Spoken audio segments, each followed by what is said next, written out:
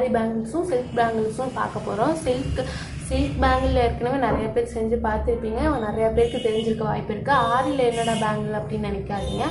ஆரி நம்ம போடுறோம்ல ஸ்டிச் பண்ணுறதை வந்து எப்படி பேங்கிளுக்கு மாற்றுறது அப்படிங்கிறத பார்க்கலாம். அது இன்னும் அழகாக இருக்கும். சில்க் த்ரெட்டோடு சேர்த்து சில்க் பேங்கிளோடு சேர்த்து போட்டால் தான் நல்லாயிருக்கும். அது மட்டும் போட்டால் நல்லா இருக்குமான்னு தெரியல, நான் ட்ரை பண்ணது கிடையாது. சில்க் பேங்கிளோட ஆரி பேங்கிளும் சேர்த்து போட்டால் செம்மையாக இருக்கும். அதுக்கு ஃபஸ்ட்டு வந்து நான் சில்க் பேங்கிள் ஏற்கனவே ரெடி பண்ணி வச்சுருக்கேன். பார்த்தீங்கன்னா தெரியுதா, ப்ளூவும் எல்லோவும் சுற்றி வச்சுருக்கேன் ஏற்கனவே. இது எப்படி சுற்றுறதுன்னு நான் உங்களுக்கு காட்டுறேன். இது பெருசில் சுற்றுறது ஈஸி தான், ஆனால் சின்னதில் சுற்றுறது கொஞ்சம் கஷ்டமாக இருக்கும். நான் அதிலே சுற்றுறேன். அதே மெத்தட் தான் பெருசுக்கும் சின்னத்துக்கு எல்லாத்துக்குமே. நான் ஃபஸ்ட்டு சின்னதில் எப்படி சுற்றுறதுன்னு காட்டும். இதில் எப்படி சுற்றுறதுன்னு பார்க்கலாம். அதுக்கு வந்து ஃபஸ்ட்டு ஒரு நோட் எடுத்துக்கோங்க. நல்ல நீளமாக இருக்க சைஸ்லேயே எடுத்துக்கோங்க எப்பயுமே. அப்போ தான் நம்மளுக்கு சுற்றிக்கிட்டே இருக்கும்போது தீந்து போச்சுனாலும் கடுப்பாகும், அதோட அடுத்தடுத்து சுற்றுறதுக்கும் ரொம்ப கடுப்பாகும். அதனால கொஞ்சம் பெரிய சைஸ் நோட்டாகவே எடுத்துக்கோங்க. ஃபஸ்ட்டு எண்ணிலேருந்து சுற்றிக்கிட்டே வாங்க.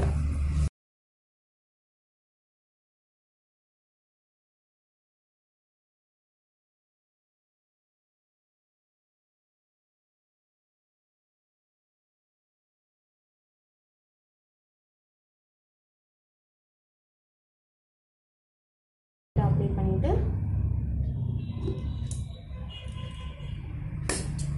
கட் பண்ணிடுங்க.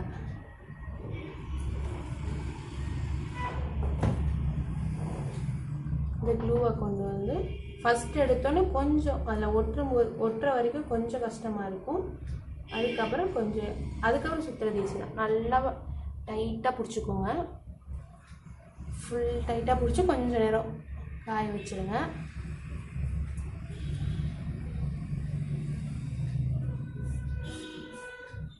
இப்போ என்ன பண்ணுங்க, அதை பிடிச்சிட்டு ஒரு சுற்று அதிலே சுற்றிக்கோங்க. ஓகேங்களா, அவ்வளோதான்.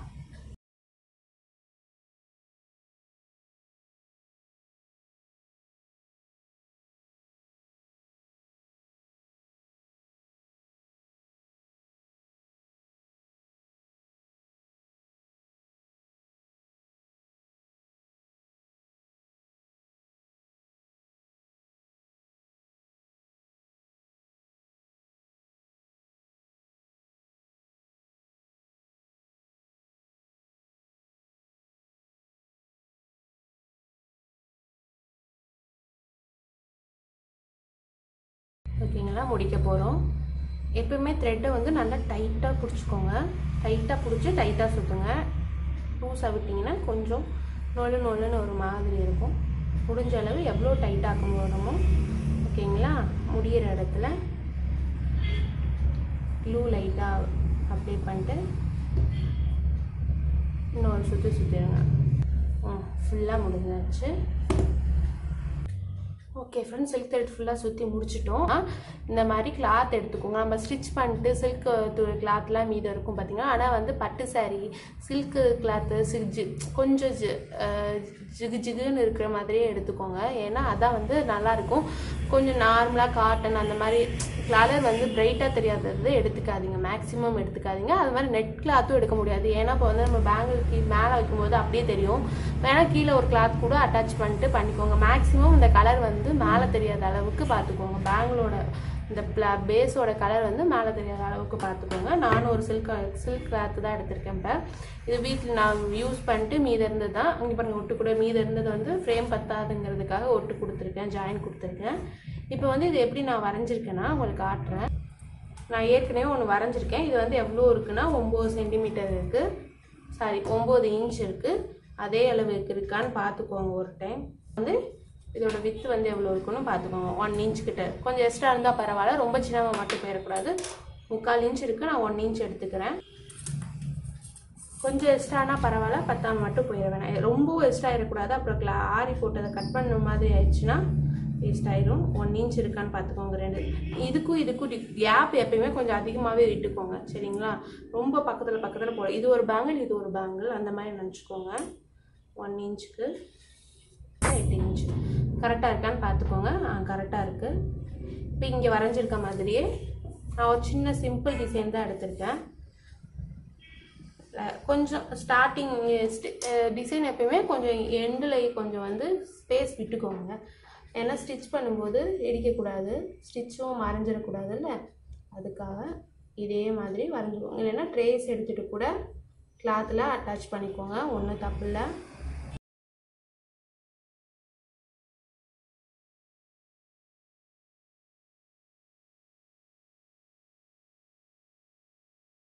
ஓகேங்களா, இப்போ ரெண்டும் வரைஞ்சாச்சு. இப்போ வந்து ஆரி கொஞ்சம் தெரிஞ்சிருக்கணும், இதுக்கு ரொம்ப தெரிஞ்சிருக்கணும்னு அவசியம் இல்லை, லைக் கொஞ்சம் தெரிஞ்சிருந்தா போடலாம். நான் எதுக்கும் நான் பேசிக்ஸ்லேருந்தே போகிறேன் எப்படி போடுறதுன்னு. இதுதான் நான் எடுத்துக்க போகிற த்ரெட்டு. இது வந்து ஜரி A1 எடுத்திருக்கேன். நான் இந்த நீடலில் தான் நான் வந்து எனக்கு ஆரி போட போகிறேன். இதோட சைஸ் வந்து மேக்ஸிமம் வந்து நீங்கள் எப்பயுமே எல்லாத்துக்கும் போடலாம், பீடு த்ரெட்டு எல்லாம் போடலான்னா 14 எடுத்துக்கோங்க. 0.5 மில்லிமீட்டர் இருக்கும், இங்கே இருக்கும் சைஸு 14 இருக்குது. அதனால் இதுவும் போடலாம். இது எனக்கு வந்து இதில் போடுற அளவுக்கு இதில் இன்னும் வருது, ஆனால் ரொம்ப வரல. இதெல்லாம் வந்து நீங்கள் எதுக்கு யூஸ் பண்ணிக்கலாம், பீடு நிறையா லோடு போடும்போது, ஜர்தோசி இதோட இன்னும் சின்ன சைஸும் இருக்குது, 2 இது இருக்குது. ஆனால் நீங்கள் பழகுற போது இதிலே பழகிட்டிங்கன்னா இது ஈஸியாக இருக்கும், இதிலே பழகிட்டிங்கன்னா இது ஈஸியாக. பீடு வந்து நான் வந்து பாக்ஸில் கொஞ்சம் கொஞ்சம் பிரித்து வச்சுருக்கேன். நாம் இன்றைக்கி இந்த பீடு தான் எடுத்துக்க போகிறேன். அதுக்கடுத்து ஸ்டோன் கொஞ்சம் எடுத்துருக்கேன். ஸ்டோனுக்கு தனியாக ஒரு பாக்ஸ் வச்சுருக்கேன். குந்தன் ஸ்டோன் இருக்குது, நிறைய ஸ்டோன் இருக்குது. நாம் இன்றைக்கி எடுக்க போகிறது இந்த லீஃப் மாதிரி போட்டிருந்தோம்ல, அதுக்கு வந்து நான் இந்த சைஸ் இது எடுத்திருக்கேன், கோல்டன் கலர் எடுத்திருக்கேன். அப்புறம் வந்து முடிஞ்சால் ஜர்தோசி யூஸ் பண்ணலாம். நீங்கள் வேணான்னா ஸ்டோன் மட்டும் ஓட்டிட்டு அவுட்லேயர் மட்டும் போட்டுக்கோங்க, அவ்வளோதான். ஓகேங்களா, இந்த பீடு எடுத்தாச்சு. இப்போ என்ன பண்ணலான்னா, கொஞ்சம் இது போடுறதுக்கு கொஞ்சம் ஆரி தெரிஞ்சிருக்கணும். அதனால நான் வந்து கொஞ்சம் தெரிஞ்சவங்களுக்கு ஈஸி, தெரியாதவங்களுக்கு கொஞ்சம் பேசிக்லேருந்து போகலாம் அப்படின்னு சொல்லி காட்டுறேன். செயின் ஸ்டிச் எப்படி போடணுன்னா, ஃபஸ்ட்டு வந்து என்ன பண்ணுங்கள், நான் வந்து இந்த நீட்டில் எடுத்திருக்கேன். அந்த நீட்டில் எனக்கு வந்து இது 2 நீட்டில் போடலான்னு சொன்ன மாதிரி, இதில் வந்து இந்த நீட்டில் எனக்கு அவ்வளோ எனக்கு நான் பழகினது வந்து இந்த நீட்டில் தான் பழகினேன். அதனால் எனக்கு இதிலே தான் வருது. இது வர்றதுக்கு வருது, ஆனால் இதில் வர வேகம் இதில் எனக்கு வரமாட்டேங்குது. அதனால் நான் இதே தான் யூஸ் பண்ணிகிட்ருக்கேன். உங்களுக்கு இதுதான் நல்லதான சொல்லப்போனால் இந்த நீட்டில் தான் ரொம்ப நல்லது. பீடு லோட் பண்ணிக்கலாம், ஜர்தோசி ரொம்பவும் நிறையா வந்து ஃபில் பண்ணிக்கலாம். இதில் வந்து இவ்வளோவுக்கு தான் பீடு ஜர்தோசிலாம் ஃபில் பண்ண முடியும். இதில் பாருங்கள் இவ்வளோ வரைக்கும், இதோட சின்னமாகவும் இருக்குது. ஜர்தோசிக்கெலாம் யூஸ் பண்ணுறதுக்கு நிறைய ஃபில் பண்ணலாம். அதனால நீங்கள் இதிலே பழகினாலும் ஓகே, இதிலே பழகினாலும் ஓகே. நான் இதிலே பழகிட்டனால எனக்கு இதுதான் கொஞ்சம் வருது. செயின் ஸ்டிச் எப்படி போகுதுன்னு பார்க்கலாம். ஃபஸ்ட்டு நாட் போட்டுக்கோங்க. நாட் போட்டு இப்படி பிடிச்சிக்கோங்க. இதை வந்து எங்கே வேணுமோ, இப்போ இந்த லைனில் வேணும் அப்படின்னா இந்த முனையில் வந்து ஒரு பெண்ட் ஆகிருக்கும் பாருங்கள், இப்படி வளைஞ்சிருக்கும். இப்படி வளைஞ்சிருக்குல்ல, இந்த வளைஞ்சிருக்க பக்கம் நம்ம எந்த பக்கம் போடுறோமோ அந்த சைடே வந்துட்டுருக்கணும். ஓகேங்களா, இப்போ நான் வந்து இங்கே வச்சுட்டேன் கையை, எங்கே வேணுமோ இங்கே குத்திட்டேன். இதை வந்து இதில் வந்து வளைஞ்சிருக்கும், ஒரு கொக்கி மாதிரி இருக்கும், அதில் விட்டு எடுத்துக்கோங்க. ஓகேங்களா, இப்போ கொஞ்சம் சின்ன சின்ன மாதிரி, ரொம்பவும் பெருசாகவும் போடக்கூடாது, ரொம்ப இவ்வளோ பெருசுக்கும் போடக்கூடாது, ரொம்ப குட்டியாகவும் போடக்கூடாது, ஓரளவு இருந்தால் போதும். பழகும்போது கொஞ்சம் பெருசாகவே போட்டுக்கோங்க. நான் கொஞ்சம் பெருசாகவே போடுறேன் உங்களுக்கு. அதுக்கப்புறம் என்ன பண்ணுங்கள், இப்போ எடுத்தாச்சா, கொஞ்சம் எடுத்தாச்சு. இது கொஞ்சம் பெரிய சைஸே, இது நல்ல பெருசு. குத்திட்டேன், அந்த இடத்துல குத்திட்டு இது இருக்குது பார்த்தீங்கன்னா, இதை வந்து ஒரு தடவை ஒரு சுற்றிக்கோங்க. இப்படி இருக்கும், நம்ம குத்தினோன்னு இப்படி இருக்கும். இப்படி ஒரு சுற்றிட்டு மேலே எடுக்கும்போது இந்த நீட்டில் வந்து இந்த வளைஞ்சிருக்க பக்கம் வந்து இந்த பக்கம் இருக்குன்னு சொன்னால, இது எடுத்து இதுக்குள்ளே தள்ளும்போது மட்டும் திருப்பிக்கோங்க. திருப்பிட்டு மறுபடியும் எங்கே வேணுமோ அங்கே குத்துங்க. மறுபடியும் ஒரு சுற்றி லாக் பண்ணிவிட்டு எடுக்கும்போது மட்டும் இதுக்குள்ளே விட்டுக்கோங்க. மறுபடியும் சொல்கிறேன், குத்திக்கோங்க. குத்திட்டு ஒரு தடவை சுற்றிட்டு, சாரி எப்பயுமே திருப்பி பார்த்துட்டு இருக்கக்கூடாது. நான் உங்களுக்கு காட்டுறதுக்காக திருப்பி காமிச்சிட்ருக்கேன். நீங்கள் போடும்போது இப்படியே தான் போடணும். கொடுத்துட்டு கீழே ஒரு சுற்றிக்கோங்க, லாக் ஆயிரும். இங்கே வரும்போது திருப்பிக்கோங்க, குத்திக்கோங்க. ரைட்டாக இங்கே இந்த த்ரெட்டுக்கும் கீழேருந்து வர த்ரெட்டுக்கும் மேலேருந்து வர த்ரெட்டுக்கும் இடையில ஸ்பேஸ் இருக்குது பார்த்தீங்களா, அங்கேயே வந்து நீங்கள் நீடில் திருப்பிட்டு உள்ளுக்குள்ளே விட்டுறணும். இதுக்குள்ள இடையில வந்து திருப்பி எடுத்துடுங்க. ஏன் அப்படியே தூக்குனா என்ன அப்படின்னு கேட்டிங்கன்னா நான் தூக்கி காட்டுற மாதிரிங்க. துணிலையும் பிடிச்சி இழுத்துக்கும், இந்த நம்ம இங்கே முன்னாடி போட்டிருக்க செயின்லேயும் பிடிச்சி பிடிச்சி இழுத்துக்கும். அப்போ வெளியே வராது. ஒரு லைட்டாக ஒரு சுற்றுனீங்கன்னா தான் அது வெளியே வரும். இப்போ லாக் போடுறது அப்படின்னு பாடலாம். நாட் போடுறது இதில் வந்து 2 நாட் போடுவாங்க. கீழே ஃபஸ்ட்டு பழகிறவங்க கீழே திருப்பி போடுவாங்க. ஆனால் நீங்கள் பழகிட்டிங்கன்னா அப்புறம் அதுவே உங்களுக்கு வந்துடும். இந்த குட்டி ஃப்ரேம்னா ஓகே. நீங்கள் வந்து ஸ்டாண்ட் யூஸ் பண்ணுறீங்கங்கும் போது திருப்பிலாம் வந்து நாட் போட்டுட்டு இருக்க முடியாது, கஷ்டம். அதனால் இப்போவே போட்டுக்கோங்க. நான் அடுத்த செயின் போடுறதுக்கு முன்னாடி இப்படி எடுப்போங்க. எடுத்துட்டு கொஞ்சம் பெருசாகவே எடுத்துக்கோங்க. நான் நல்லா பெருசாக எடுத்திருக்கேன். பழகிட்டின பிறகு கொஞ்சம் சின்னமாக கூட எடுத்துக்கோங்க. அதுக்கு முன்னாடி போட்டிருக்கோம்ல செயினை, அதுக்குள்ளே வந்து லாக் பண்ணிக்கோங்க அந்த நீடலால்.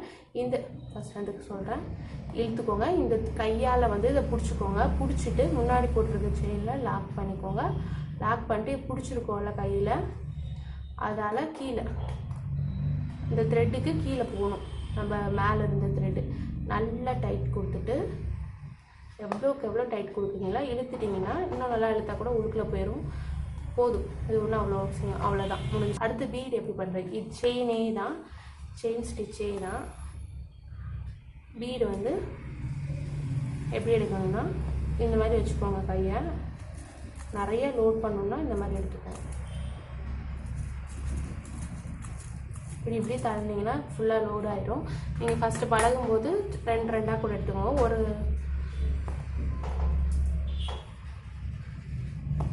எடுத்துட்டோமா இப்போ வந்து இந்த செயினுக்கு அந்த த்ரெட்டுக்குள்ளே வந்து பீடை வந்து தள்ளி விடுங்க. ஒரு செயினுக்குள்ளே வந்து 2, அதிகபட்சம் வந்து 3 தான் இருக்கணும். ஏன்னா ரொம்ப நீங்கள் வந்து போட்டிங்கன்னா ஸ்பேஸ் நிறையா இருக்கும்போது தூக்கிட்டு இருக்கும் பீடெல்லாம். அந்த இடத்துல போய் நிற்காது. ட்ரெஸ்லாம் போடுவோம் சரிங்களா? உங்களுக்கு 2 போட்டு காட்டுறேன்.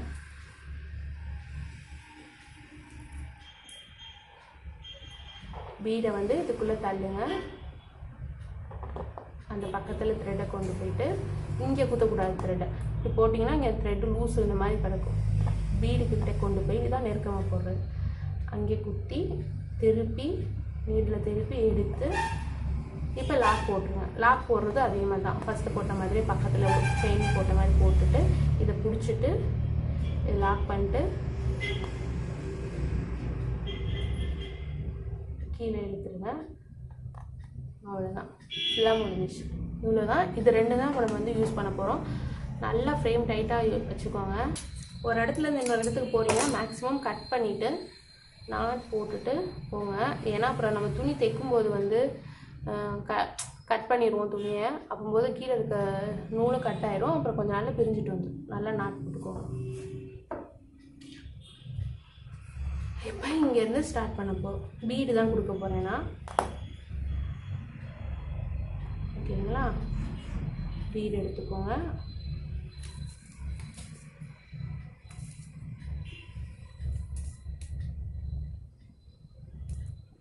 இந்த சுகர் பீடில் மேக்ஸிமம் குவாலிட்டியாக வாங்கினீங்கன்னா எல்லா பீடும் ஒரே சைஸில் தான் இருக்கும். ஒவ்வொன்றில் இது கொஞ்சம் நல்ல பிராண்டடு தான். ஆனால் ஒன்று எப்படி இருந்தாலும் கொஞ்சம் சின்னமாக மாறி தான் செய்யும். நல்ல பிராண்டடாக ஃபஸ்ட்டு வாங்கிக்கோங்க. ஏன்னா கலர் கழுத்துடக்கூடாது, அதுதான் மெயின். கொஞ்சம் காசு போனாலும் பிராண்டடாக வாங்கிக்கோங்க. ஃபுல்லாக பீடு தான் கொடுக்க போகிறேன்.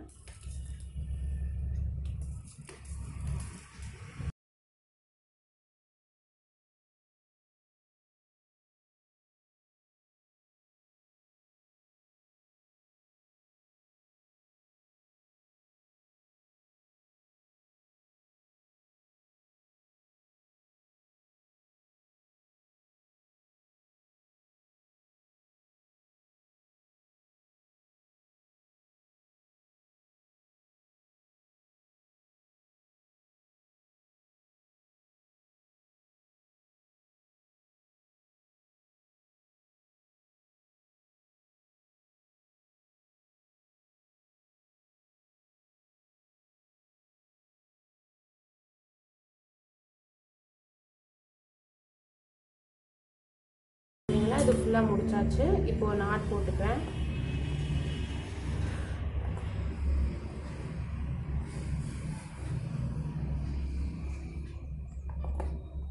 இதே மாதிரி ஃபுல்லாக இப்போ வந்து இங்கேருந்து ஆரம்பிக்க போகிறேன். அதில்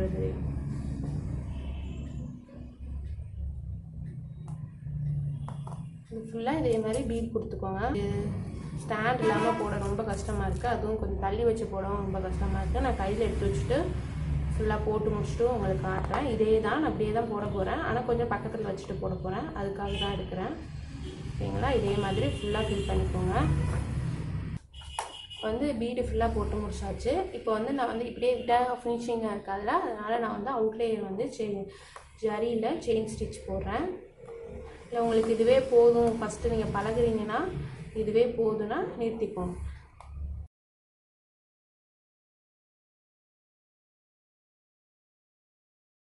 ஃபுல்லாக போட்டாச்சு. அவுட்லைன் ஃபுல்லாக வந்து செயின் ஸ்டிச் போட்டு அவுட்லைன் கொடுத்துட்டேன். இப்போ வந்து இந்த லீஃப் மாதிரி போட்டிருந்தோம்ல, இங்கெல்லாம் கொஞ்சம் கொஞ்சம் க்ளூ அப்ளை பண்ணிவிட்டு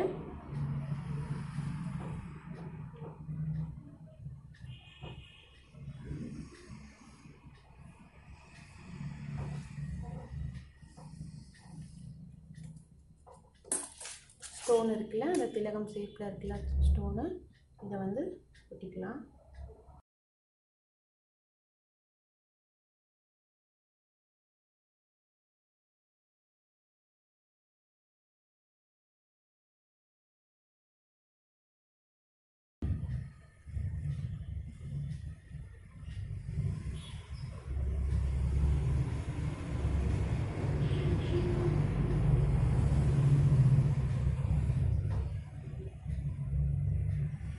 ஓகேங்களா? ஃபுல்லாக ஊற்றிட்டேன். இப்போ கொஞ்சம் நேரம் ட்ரை ஆக போய் முடிச்சாச்சு. இப்போ வந்து இங்கே கேப்லாம் இருக்குல்ல, அதுக்கு இடையில வந்து நான் வந்து என்ன பண்ணலான்னு நினைக்கிறேன், கொஞ்சம் குந்தன் ஸ்டோன் இருக்குல்ல, அதை எடுத்து விடலாம் அப்படின்னு நினச்சி இதில் க்ளூ அப்ளை பண்ணிக்கிறேன் ஃபுல்லாக.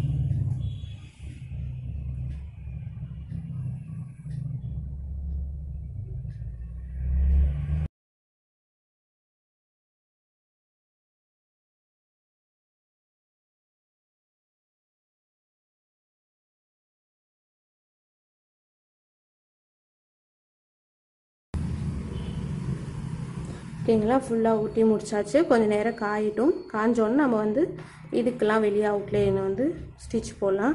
இப்போ வந்து நான் வந்து பீடுக்கு அவுட்லைன் வந்து கோல்டன் கலரே கொடுத்துருக்கேன். அது உங்களுக்கு கோல்டன் கலர் பிடிக்கலன்னா நம்ம வந்து வளையலில் வேறு கலரும் சேர்த்துருக்கோம். இப்போ ப்ளூ நான் வந்து சேர்த்துருக்க மாதிரி நீங்கள் ப்ளூ கலர் அவுட்லைன் கொடுங்க. நான் என்ன பண்ண போகிறேன், இந்த பீடுக்கு அவுட்லைனில் வந்து கோல்டன் கொடுத்துட்டு இந்த ஸ்டோன் ஒட்டியிருக்கோம்ல, இதுக்கு மட்டும் அவுட்லைனை வந்து ப்ளூ கலர் கொடுக்க போகிறேன். உங்களுக்கு எப்படி பிடிக்குதோ அப்படி ட்ரை பண்ணுங்கள். ஓகேங்களா? இது காயட்டும். இது கடை செஞ்சு வச்சுருக்கோம்ல பேங்கிள், இதில் எப்படி ஸ்டோன் ஒட்டுறது பீடு வைக்கிறதுன்னு பார்க்கலாம். நான் ஃபஸ்ட்டு இந்த ப்ளூ கலர் எடுத்துக்கிறேன். அந்த ப்ளூ கலர் என்ன கலரில் நம்ம செய்கிறோமோ அந்த கலர்லேயே த்ரெட்டு எடுத்துக்கோங்க. நான் ப்ளூ கலரில் தான் த்ரெட்டு சுற்றி வச்சுருக்கேன், அதே கலர் எடுத்துருக்கேன்.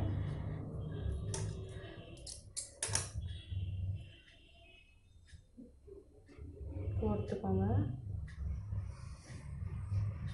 அதே மாதிரி நீடில் வந்து நம்ம வந்து சுகர் பீடு தான் யூஸ் பண்ண போகிறோம். அந்த சுகர் பீடு வந்து இதுக்குள்ளே போதான்னு பார்த்துக்கோங்க. ஏன்னா இதுக்குன்னு தனியாக ஊசி வாங்கிக்கோங்க. இது போகணும், நிறையா ஊசியில் போகாது, இந்த இடத்துட்டே போய் நின்றுக்கும். அந்த மாதிரி வாங்காமல் கொஞ்சம் சுகர் பீடு போகிற அளவுக்கு கடையில் கேட்டிங்கன்னா கொடுப்பாங்க ஃபேன்சி ஸ்டோரில்.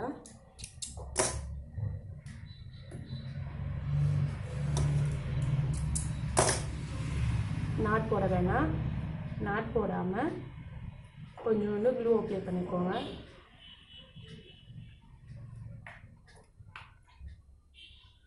க்ளூ ஊற்றிடுவாங்க லைட்டாக. இங்கே இருக்குல்ல இதோட எண்டு, இதை வந்து ரெண்டையும் ஒன்றா சேர்த்து ஒரு தடவை 2 தடவை சுற்றிக்கோங்க. சுற்றிட்டு பிடிச்சிக்கோங்க. நாட் போடக்கூடாது, நல்லா பிடிச்சிட்டு இந்த இதையும் சுற்றினா சுற்றுங்க, இல்லைன்னா கட் பண்ணி விட்ருங்க.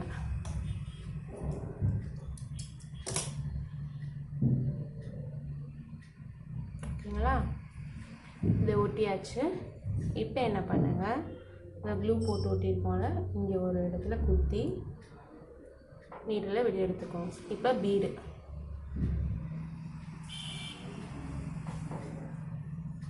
சின்னமாக ஒரு இடத்துல குத்தி கொஞ்சம் தள்ளி குத்தும் போதே தள்ளி எப்படின்னா, இப்போ இங்கே நான் தனியாக சொல்கிறேன்,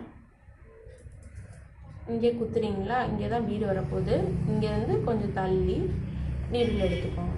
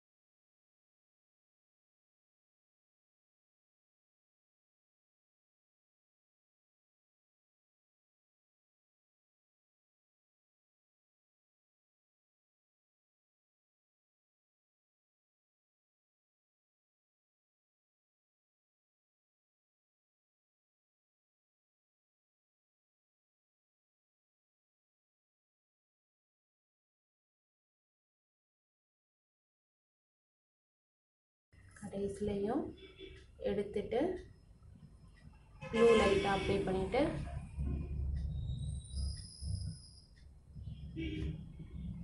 ரெண்டு தடவை சுற்றி விட்டுருங்க.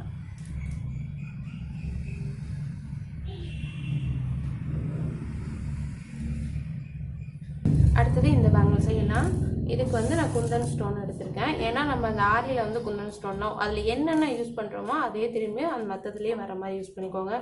வேறு யூஸ் பண்ணி கசகசன்னு இருக்குமோன்னு எனக்கு தோணுச்சு. அதனால நான் ஒரே மெட்டீரியலாக எடுத்திருக்கேன். ஃபுல்லாக ப்ளூ வந்து ஸ்ட்ரைட்டாக ஒரு லைன் தான் ஒட்ட போகிறோம்.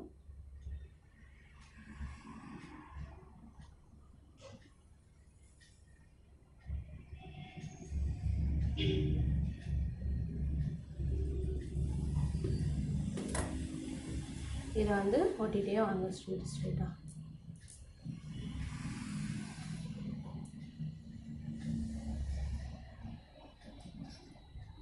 இந்த மாதிரி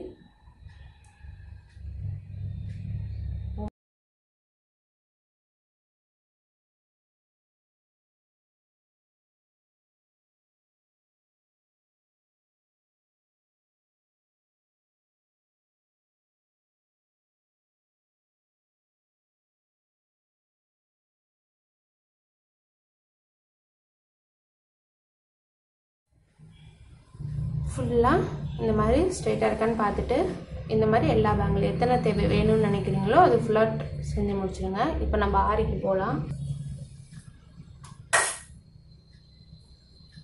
இப்போ வந்து ஆரியில் வந்து இந்த ஸ்டோன் ஒட்டியிருக்கோம்ல, இதில் வந்து அவுட்லேயர் ஃபுல்லாக நான் ப்ளூ கலரில் கொடுக்க போகிறேன். எடுத்துக்கோங்க. இது வந்து நம்ம ட்ரெஸ்ஸில் யூஸ் பண்ண போகிறோம் அப்படின்னு நினச்சோன்னா நிறையா போட போகிறோன்னா 2 த்ரெட்டாக எடுத்துக்கோங்க. எப்போயுமே இந்த எண்டையும் அதோட இன்னொரு த்ரெட்டோட எண்டையும் எடுத்துக்கோங்க. இல்லைன்னா 2 எடுத்துக்கோங்க. இந்த மாதிரி 2 எடுத்துட்டு இதே நீடில் தான் யூஸ் பண்ணுறேன். ஜரிக்கு எடுத்த நீடில் தான் யூஸ் பண்ணுறேன். அப்போ போட்டுள்ள செயின் ஸ்டிச் அதே தான். ஆனால் நீங்கள் கொஞ்சம் பழகுறவங்களா இருந்தால் உடனே வந்து த்ரெட்டில் வர கொஞ்சம் கஷ்டப்படும்.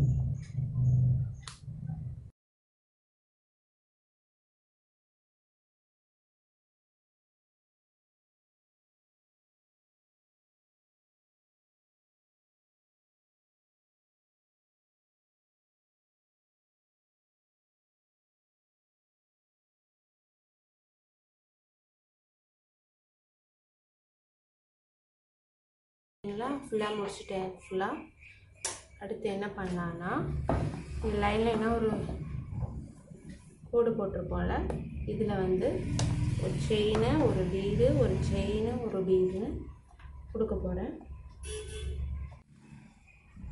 ஓகேங்களா, ஃபுல்லாக போட்டு முடிச்சாச்சு. இப்போ வந்து என்ன பண்ணலான்னா ஜரி எடுத்துக்கோங்க. அதே நீடில் தான் கோர்த்துக்கோங்க. நம்ம ஃபஸ்ட்டு பேங்கிளில் பீடு போட்டோம்ல சின்ன நீடில், அதிலே கோர்த்துக்கோங்க.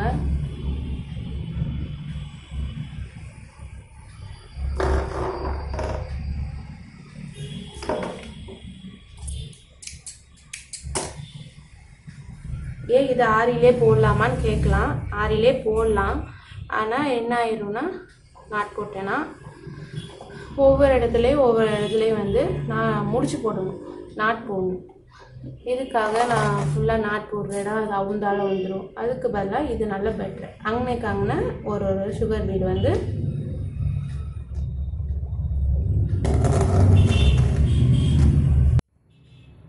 ஓகேங்களா, ஃபுல்லாக போட்டு முடிச்சாச்சு. இப்போ வந்து என்ன பண்ணுங்கள், கொஞ்சம் ஸ்பேஸ் விட்டுட்டு இங்கே போட்டிருக்கோம். ஆனால் நான் கட் பண்ணுறது இங்கே கட் பண்ணுறேன். ஃப்ரேமை கட்டிட்டு கூட கட் பண்ணிக்கோங்க. நீ ஃப்ரேம் தேவையில்லை.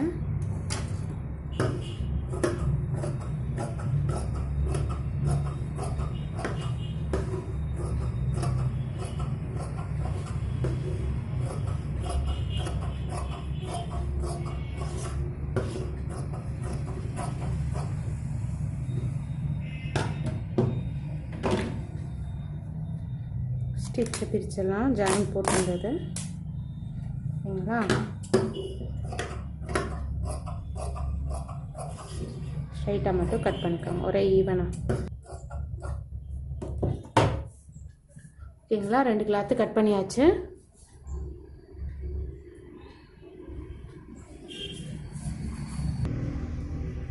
இப்போ என்ன பண்ணுங்கள், அந்த எட்ஜு ஓரத்தையெல்லாம் வந்து லைட்டாக உருக்கிக்கோங்க, லைட்டர் எடுத்து. ஏன்னா பிசு அடிக்கக்கூடாதுங்கிறதுக்காக. வைக்கும்போதும் கொஞ்சம் ஈஸியாக இருக்கும். ஓகேங்களா? இந்த மாதிரி ரெடி பண்ணியாச்சு. இப்போ என்ன பண்ணுங்கள்,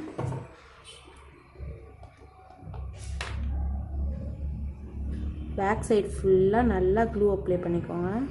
இந்த பேங்கிள் 2 இதை எடுத்து வச்சுருக்கோம்ல, ஃப்ளாட்டாக இருந்தாலும் பரவாயில்ல, பெருசாக எடுத்துக்கோங்க. என்கிட்ட பெருசாக இப்போதைக்கு இல்லைங்கிறனால 2 வளையில் ஜாயின் பண்ணி வச்சுருக்கேன். ஃபுல்லாக க்ளூ அப்ளை பண்ணுறேன்.